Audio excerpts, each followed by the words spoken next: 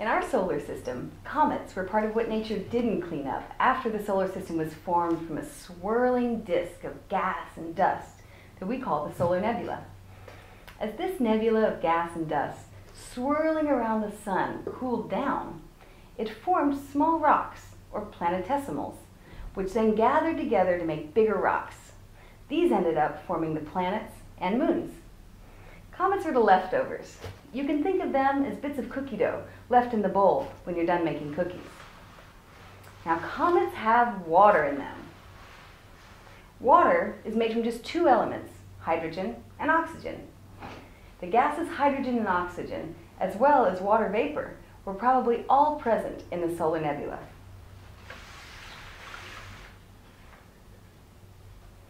Now, you can't buy interplanetary dust at the store, so we have to use sand or dirt in its place.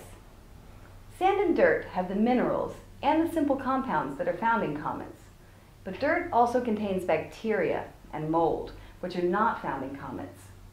These living things have been created over the eons since the Earth was formed. Organic material means anything made up of carbon, hydrogen, nitrogen, and oxygen. Things like sugar, alcohol, and methane are all organic compounds. All living things are also made mostly of these four substances.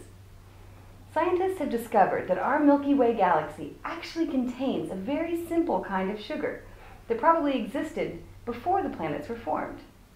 So corn syrup, or soda, represents the simple organic compounds that were probably present in the solar nebula, and these helped form life later on.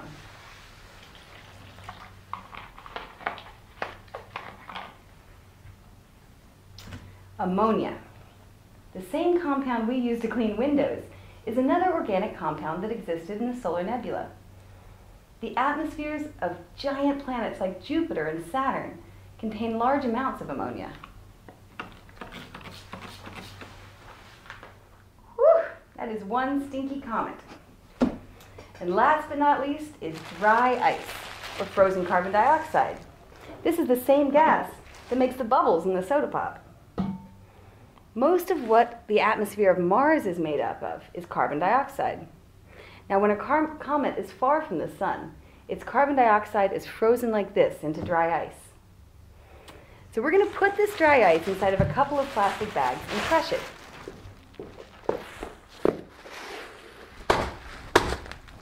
We crush the dry ice so that it'll mix with the water, dirt, and other organic materials. All the ingredients in the original solar nebula were pretty evenly distributed. So,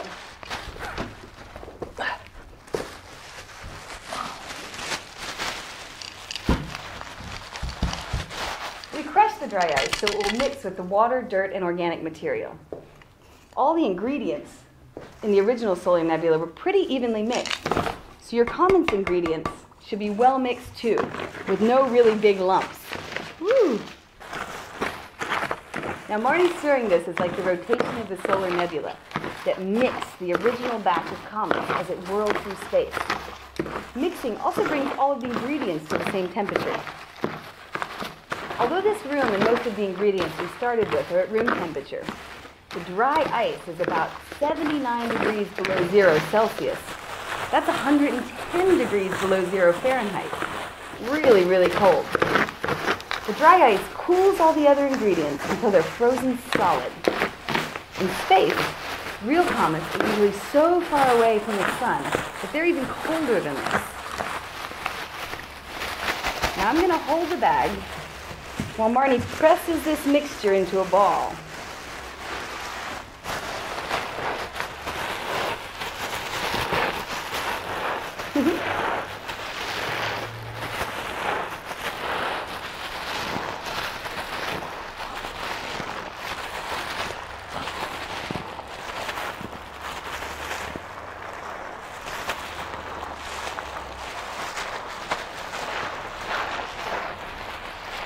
All right, let's see.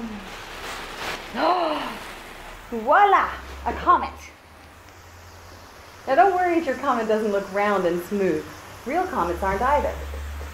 Comets orbit the sun and have a variety of different orbital periods, ranging from a few years to a few hundreds of thousands of years.